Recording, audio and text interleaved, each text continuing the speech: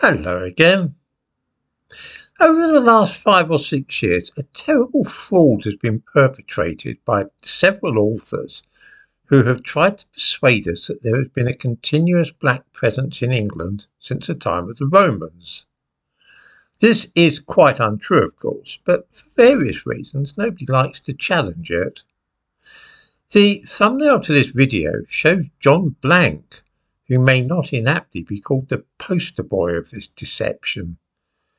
The man whose image is trotted out to prove that black Tudors were definitely a thing and that Elizabethan England had a black history which has been hidden and suppressed. The catalyst for all this was a very strange book called Black Tudors, The Untold Story. It says inside, it's by Miranda Kaufman, by the way, it says inside, from long-forgotten records emerged the remarkable stories of Africans who lived free in Tudor England. Right, so just to be perfectly clear, this book is about black people who lived in Tudor England. This is what we expect to find inside the book, yeah? The problem is, of course, that it's nothing of the sort. Before going any further, I think we all know that there were various times during the 16th century and later different random foreigners in England, people visiting for a few weeks or a few years, drifters, sailors and so on. That would include Spaniards, Arabs, Moroccans, Chinese people, Indians, Jews and others from all over the world. That's always been the case. There have always been visitors to England. The purpose of this book is to show us that there were a number of black people as well, so that Elizabethan England will give us the idea that black people have always lived here. Let's have a look first at the pictures and see what they tell us. Right, on this page we can see a black person and an Arab. The black person is in a picture painted in the 1580s in Bologna. Right, it's not in England, so that's not at all a black person in Tudor England. And the other one is a picture of a Moroccan who led an embassy from Morocco in the 16th century. He's not black either. Those two pictures have got absolutely nothing to do with black Tudors in England. The next page here there's a picture of a black page. This is in the 16th century, and amongst these people here, there is a black child, and that's the 16th century. This page is about Francis Drake. This is nothing at all to do with Tudor England. It's about his adventures and the people that he met abroad. More about Francis Drake here. No mention here of black people in Tudor England. At the bottom we've got a black person, but he's from a community of Africans who escaped Spanish captivity. So that's nothing to do with black people living in Tudor England either. Here's pictures of the Mary Rose. When it sank, one black African who lived in England for a few years was involved in diving to try and rescue things from it. Here are some pictures, including black Africans, for example, a black African groom and so on. But of course, these are from the 17th century. These people had Charles I there, the Stuart king. This is nothing at all to do with black people in Tudor England either. Here we've got various black people. A German artist has painted a black African drummer playing in Europe somewhere. There's an anonymous member of the Habsburg court of Margaret of Austria and a black trumpeter performing in a French tapestry.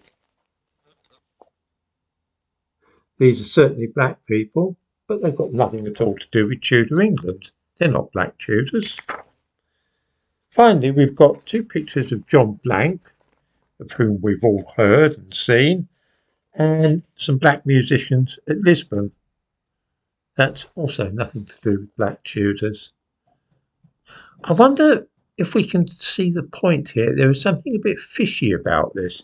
Tudor means 16th century England. You can't talk about Tudor Italy or Tudor Central America. All those pictures, the great majority of them, got nothing at all to do with the title of the book, which is Black Tudors. That means black people in Tudor times.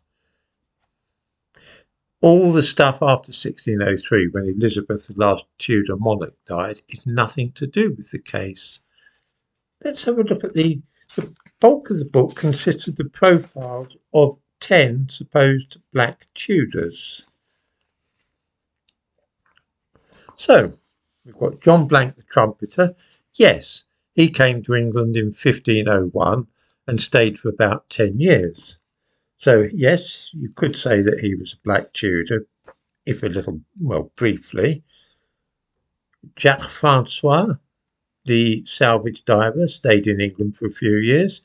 Diego the circumnavigator, we do know he was a black African. He sailed with Francis Drake. He spent 4 years in England. And then there's a man called Edward Swarthy, who definitely was a black African. He came to this country when he was about 20, but no one knows how long he lived here. And there's a weaver called Reasonable Black Man, which is a sort of odd name that people gave each other in the 16th century. After that, nothing at all. We've got Mary Phyllis, who is Moroccan, a fellow called Deidery Jacoa, who didn't come to this country until 1610, John Anthony, Anne Cobby, and Catalina of Almondsbury all spent time in England in the 17th century, not in the Tudor period. 10 people profiled in the book, half of whom were in England during the 17th century and cannot possibly be described as of the Tudor period. None of the other 5 were born in this country and all spent just a few years in England. This, remember, is a book which, allow me to quote from the glowing reviews, this book is based on impeccable research in a rich array of sources. Another review says Miranda Kaufman's Black Tudors is grounded in extensive and impeccable archival research. So she has researched extensively and has only managed to come up with just 5 men in the whole of 16th century England, who each spent a few years in the country. That's it. That's all the black Tudors she could find, and why she had to flesh out the book with people living at the time of the Stuarts or with Moroccan Arabs. This is the truth about the black Tudors. The whole idea of a black community at that time is absurd, and in fact the most extensive research has managed to uncover just 5 people in the entire century.